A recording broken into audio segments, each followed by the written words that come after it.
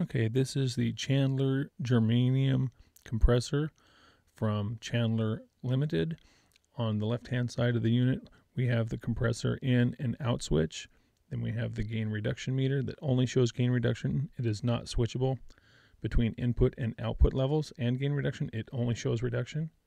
After that, we have the clean and dirty switch. When in clean mode, this eliminates the first order harmonics and leaves the second and third order harmonics. Following that, we have on the first yellow knob, we have the input level. After that, we have the side chain detection circuit, which is basically a high-pass filter that eliminates low frequencies from the signal path, triggering the compressor. After that, we have the ratio.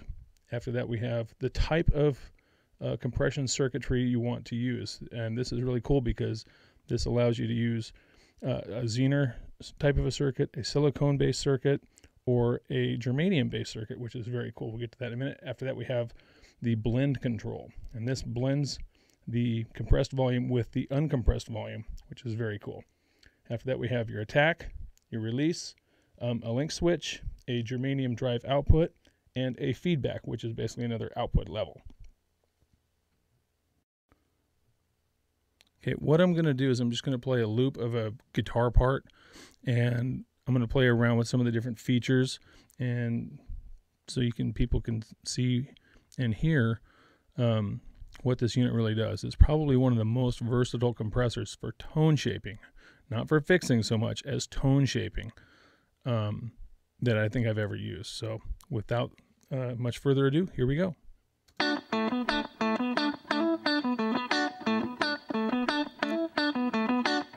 That's compressor out, compressor in.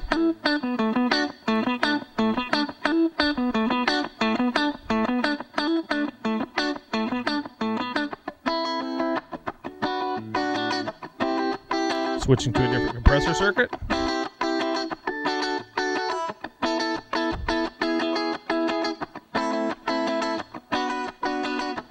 Well, you can really hear the difference in that one.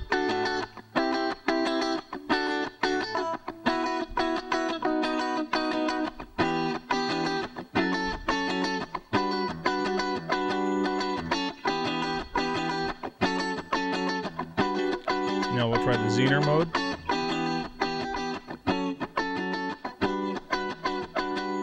Totally different shape. Now I'm going to speed up the attack time. With the attack time sped up, you'll start to notice that the leading edge of the transients off the guitar start getting shaved off. Watch the meter.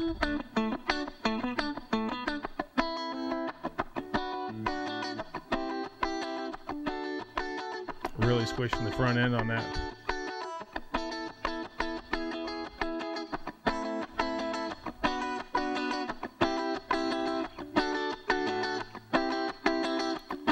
We'll slow down the release now, see if we can get some hang on that.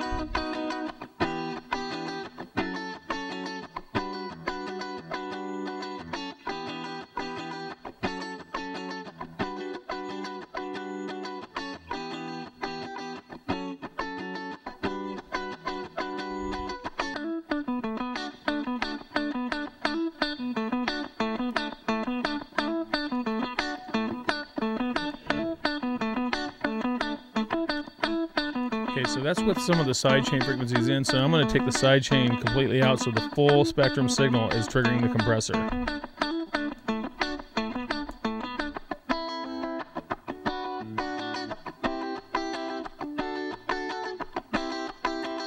We're going to move up to the first setting. Not a ton of change right there because the program material doesn't have a lot of low frequencies. Next one we should be starting to hear it a little bit. A bit more low end starting to come up.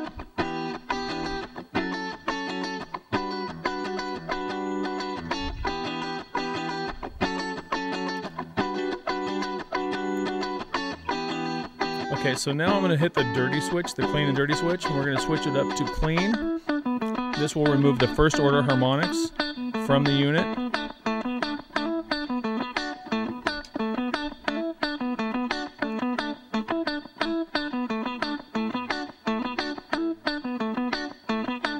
It's a very very subtle difference, but it's on the top edge of everything that's being played. Put it back in to dirty.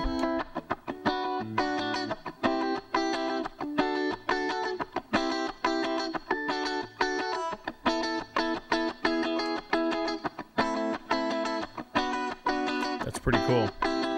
And then we're going to try some different ratios.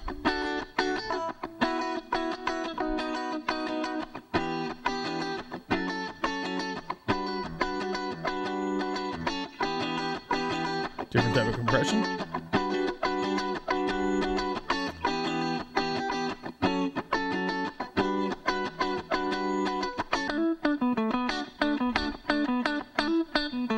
A little bit brighter setting there.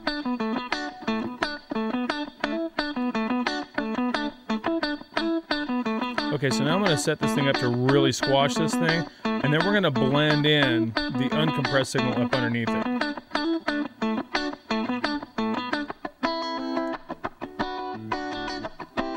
That's smashed pretty good. Now here comes the uncompressed signal underneath.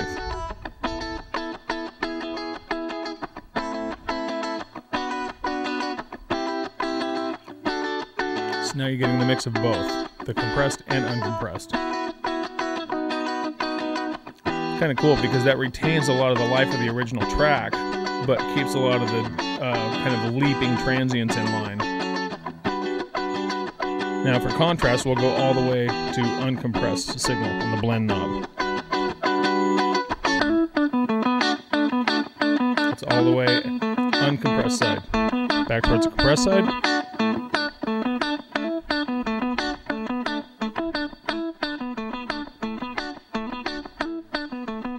Pretty dang cool.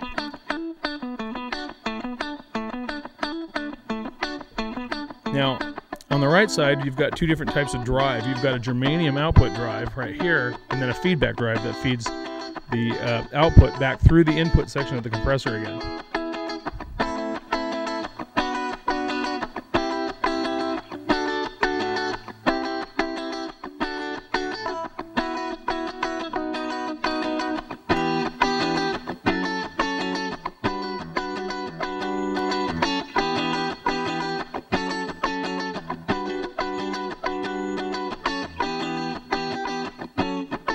Bring some of the uncompressed signal back in.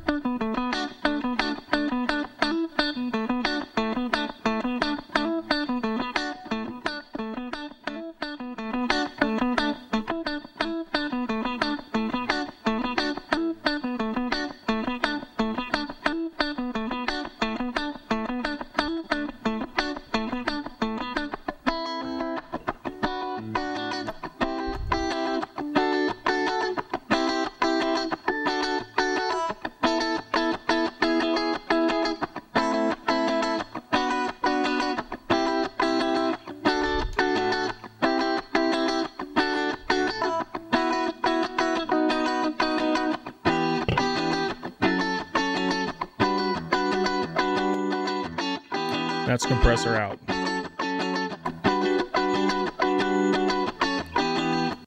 And that is the Chandler Germanium Compressor. Thanks for watching.